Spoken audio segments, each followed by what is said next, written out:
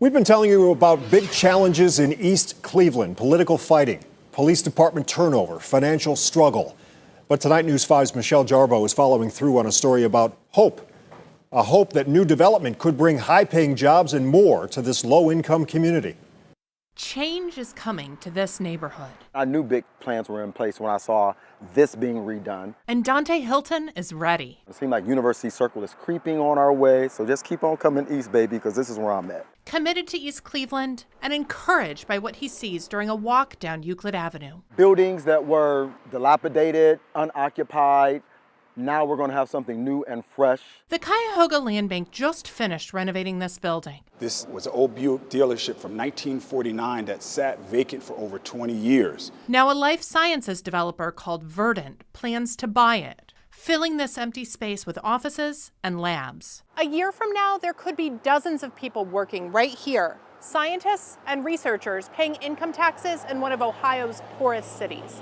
And that's just the start of a much bigger vision. That's a significant deposit in terms of helping the city start dealing with some of their instability. Dennis Roberts works for the Land Bank, a major property owner here. One of the biggest challenges that we have in this city is a lack of resources and a lack of hope. We've told you about the Land Bank's plans for 30 acres, a district called Circle East. Part of our strategy from the very beginning was not only to renovate the building, but create a signal that this city is open for investment. By fixing up old homes, building new ones on empty lots, and bringing businesses and developers to this busy street. That's the way the city is going to generate revenue, and that's what's going to lead to amenities, better schools, and essential city services. Dennis says the sale of this building should happen by early fall. So how does it feel to get to this point?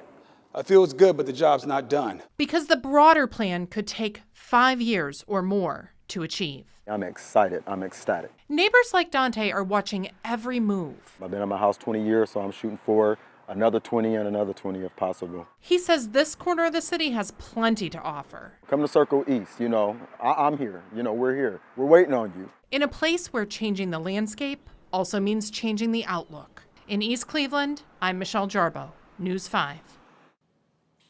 East Cleveland Mayor Brandon King not available for an on-camera interview today, but in an email he told us this project is just the beginning of the city's revitalization.